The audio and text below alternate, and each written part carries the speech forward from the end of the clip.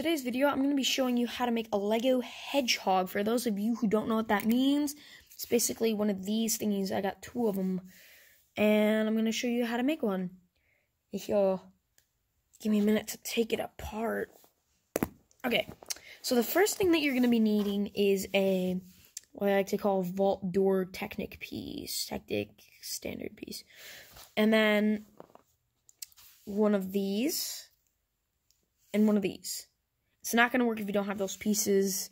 If you don't have those pieces, then you're basically screwed. And then this one goes in the way of the Technic circle. And this one goes in the way of the Technic cross piece, if it will fit in. I'm only recording this with one hand because I can't find my stand. And then you're going to need, like, hold on, let me count. 1, 2, 3, 4, 5, 6, 7, 8, 9, 10, 11, 12 of these little Technic standard whatever pieces. And then, since you need 12 of those, you're going to need 6 brown studs. And what you're basically going to do for 4 of them, you're going to take 4 of them like this and hold on, bear with me for a minute, folks. You're going to take that was not intentional. You're going to take these 2. You're going to put them together like that. And then put this little stud here. So, and then you're going to put them on, like, this way. Actually, you're only going to need 2 of these. Sorry, I lied. You only need 2 ones like that. And then the rest are going to be the same build, like with that, except you put the stud on the opposite side. And put them right there. And you need 4 of those. 1, 2, 3, 4. And then you have your basic Lego hedgehog.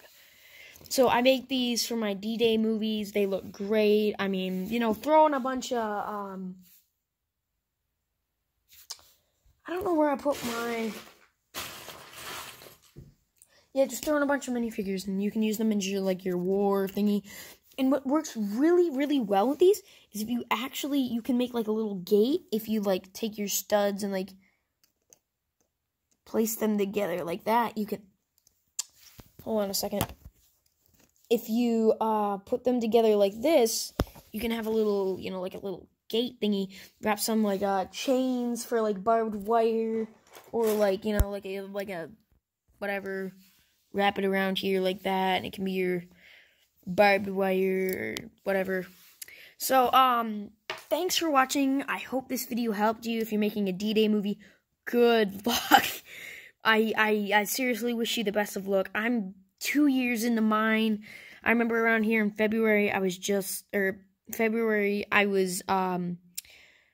to my one friend, Will, about making a D-Day movie, and then we were talking about pads and stuff, and that's when I started making it. I'm 2.5 years into making it, and I haven't started filming yet. I'm making the supplies, I'm buying them. I'm looking for deals. Like, I'm, like, looking for bargains, and, right now, if you want to see how to build a Willie's Jeep, like a D-Day landing boat craft here thing, I'm still working on that, or a half track without the track if you don't have track, and then, like, like one of those, or a Willie's Jeep like that. Yeah, cool.